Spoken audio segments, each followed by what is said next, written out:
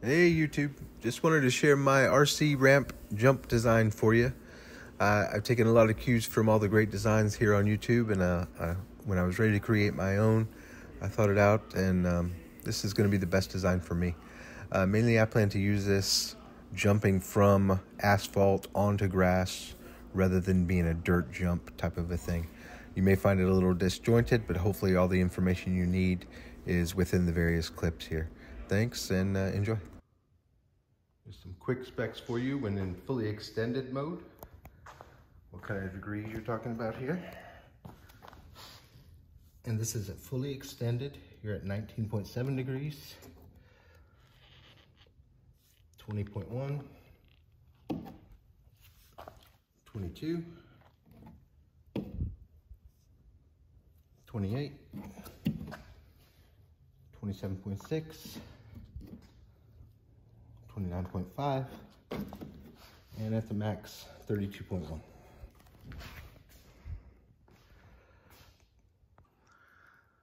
A view of the front here with what I've done right here is just a net so I can store my hand tool, casters on the front wheels, and then I have adjustable supports on the left and the right side.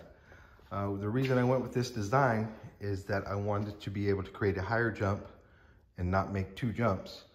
And at the same time, if I have unlevel ground, I can adjust left to right on these to level my ramp across the front.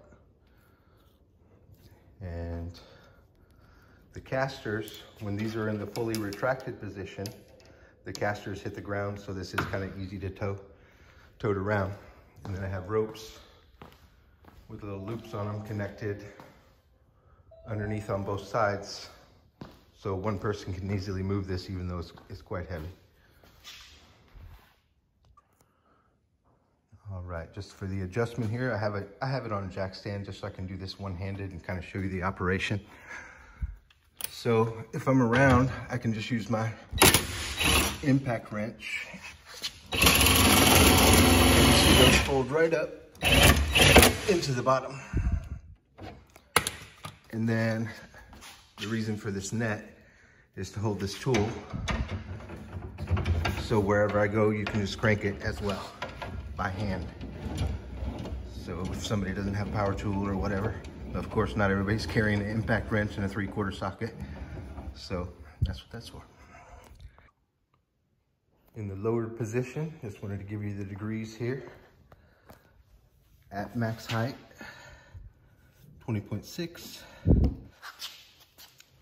17.5, 15.8, 14.7, 10.7, 9.0, 8.3,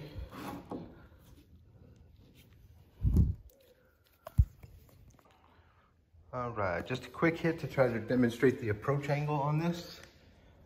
It's down there. One of the reasons for my design is a lot of the great ramps you see on YouTube, as soon as it hits right here, especially when they're doing their slow motion videos, you can see that their car is jacking right there because it's getting too much of an angle right here.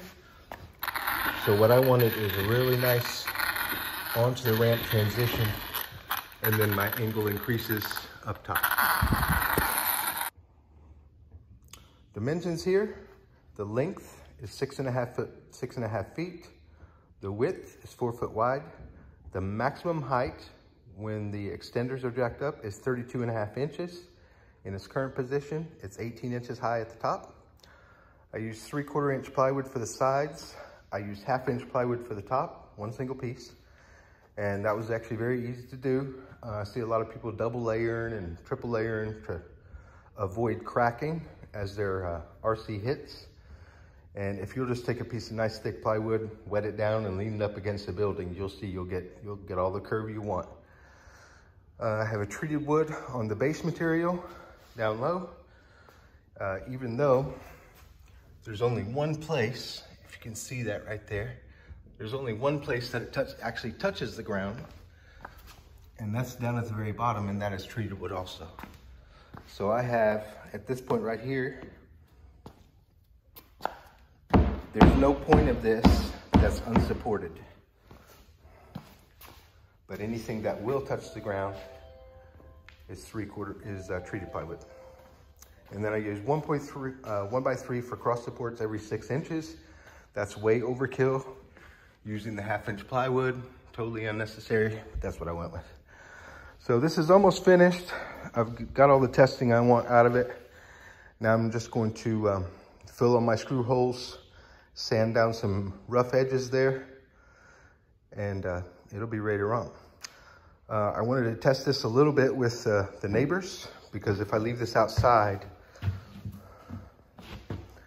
they might ride their bikes or whatever on it, and I want it to be nice and safe and sturdy. And I'm 240. There's no bowing, there's no nothing. It's just solid as a rock.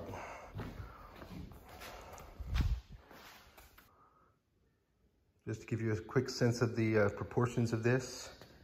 This is a Outcast EXB, and then I have the 1/5 scale felony on there. And this is, not that I'm gonna jump this, but this is another design factor I was looking at on my approach angle. You're not gonna get much better than getting a felony up on there. You see a lot of the videos where people are snagging their front bumper, and I would have no problem launching the felony off of this if I was that type of person. I have no plans to, so don't ask. And just a final parting shot. Here it is standing up. It'll stand up on its own quite nicely. But if you want to kick these legs out at the bottom, about out to here, they'll come out to here and even give it even more support if you wanted to go with that. But there's just a look on the underside there, 1-piece plywood, and supports approximately about 6 inches or so. And then the ropes are attached through the bottom there, just to let 1 or 2 people drag it across the yard on its casters. Thanks for watching, everybody. I got a lot of ideas from your ramps, and I want to make my own and take some of those ideas with me. That's it. Happy bashing.